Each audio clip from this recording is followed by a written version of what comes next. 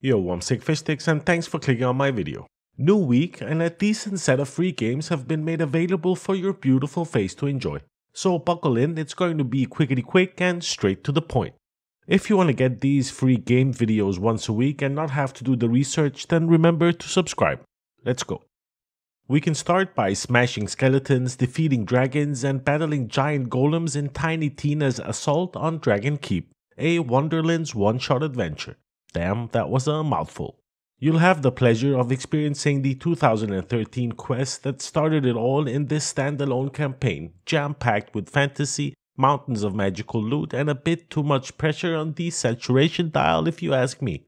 It's sitting in with mixed reviews on Steam, kinda rough, but I guess that's what you get when you try and sell a DLC as a separate game. Well, hopefully it's worth the $0 I spent on it.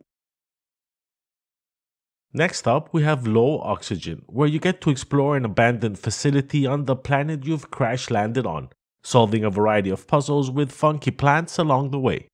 It's fairly well executed, it's a good art style, and puzzles that are just difficult enough for my two brain cells to feel proud every time we solve one of them. Win-win, I guess. Next up, we have Beer Factory Prologue, which is a business simulation and management game. Take the challenge of managing your own beer factory, employees, production lines, as well as the import and export of your juicy merchandise. To be honest, I didn't even know there was even a market for a beer brewing game, but I guess I was proven wrong considering this bad boy has 400 reviews, sending it to the very positive tier. The prologue is like a demo version of the game to give you a sense of what it has to offer. If you end up enjoying it, you can add it to your wishlist as it's coming out in Q2 2023. Next up, we have Helpless. In Helpless, you take the role of a kid on exploring a decaying land where the sun ruined civilization as we know it. You get to find abandoned places and scavenge them for items in order to make sense of the world you're in.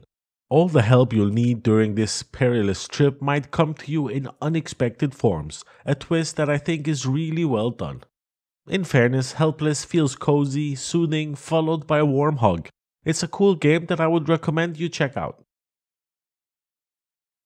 Next up, a game that feels more like a job. In Arena Renovation, you take on the role of a one-man renovation team tasked with restoring various sports facilities to their former glory. Many of them have been destroyed as a result of time or lack of care, and it's your responsibility to not let them go into complete oblivion. Roll up your sleeves and breathe new life into them if you have absolutely nothing else to do with your time. Arena Renovation is sitting in with mostly positive reviews on Steam with a total of 21 reviews, so I guess that's a fairly good start. Next on today's list we have Hammer Kid, a charming pixel art platform adventure reminiscent of the good old 16-bit days. And if I'm not mistaken, this game serves as the foundation for the upcoming 2D platformer Tiny Tor. I'm not sure there is actually a need to say much more about this bad boy, a fun free-to-play 2D platformer that's just perfect to kill a few hours.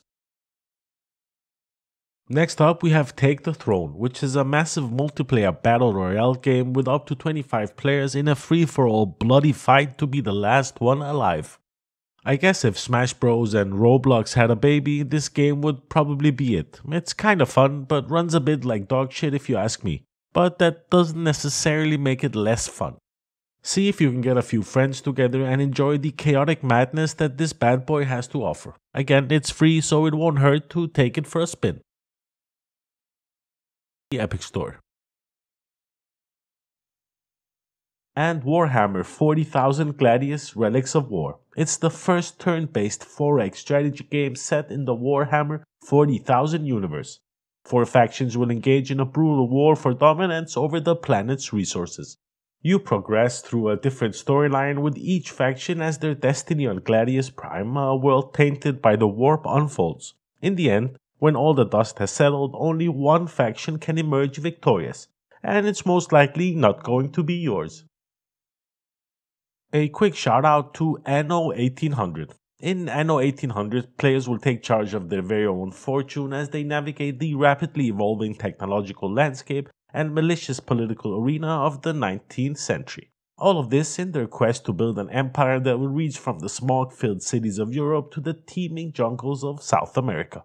Anno 1800 is a rich and juicy city builder, easily the grandest and deepest of the Anno series to date. Its early game is a wonderfully relaxing experience, while the later stages will have you stressed out to the max. Just like real life, I guess. I think it's one of the better city builders out there with just the right amount of complexity and depth. I even think I've gone so far and given Anno 1800 my world famous Sickfishsticks seal of approval. Compared to some of the other games that we've discussed in this video, which only have free-to-play periods for like 2 days, Anno 1800 will be free from March 16th to March 23rd, which will really give you some time to be able to, tickle those nutsacks in just the right way. The only caveat is that you'll unfortunately have to jump over to the Knuckleheads Ubisoft's website to get access to the game. Back to Steam for Lovebirb. Lovebirb is a rhythm-based dating game about finding love one date at a time. You swipe right, chat on Bumpbird, and impress your dates by playing all the right words to the rhyme of the music. Sometimes I don't really understand what the hell I'm reading or understand why people would spend their time playing these types of games. But in fairness, who am I to judge? If you're in the market for a free-to-play rhythm-based love/dating sim, then I have you covered. Lovebirb is currently sitting in with positive reviews on Steam with a total of 41 reviews. A quick shout out to Call of Duty, where you can play the multiplayer for free in Call of Duty Modern Warfare 2 for a limited time between March 16th and March 20th. I guess this event is put in place to celebrate the release of the new Season 2 Reloaded multiplayer map. Now, I'm not a Call of Duty player myself, so I have absolutely no idea what I'm telling you, but they're free to play for the next few days. Last but not least, we have The Missing Parts of Maria Gwozdek, I think. The Missing Parts of Maria Gwozdek is a dark fantasy visual novel about fulfilling your aspirations by sacrificing parts of yourself. Literally speaking. Damn, seriously, some of these developers need to go find professional help once they're done delivering amazing games for us to enjoy. In fairness, it's a short, sweet, and really creepy story, ever which way you choose. In fairness, it had me squirming a bit there by the end of it, but I also have the same ball size as a 12-year-old girl. And that pretty much brings us to the end of today's video. If you find any free games that I might have missed, please do me a favor and throw them in the comment section. Sharing is caring. And thanks a lot for taking the time to watch my video. Thumbs up if you liked it, thumbs down if you didn't, subscribe if you haven't, why not? Thanks a lot for watching, and I'll see you in the next one. Peace.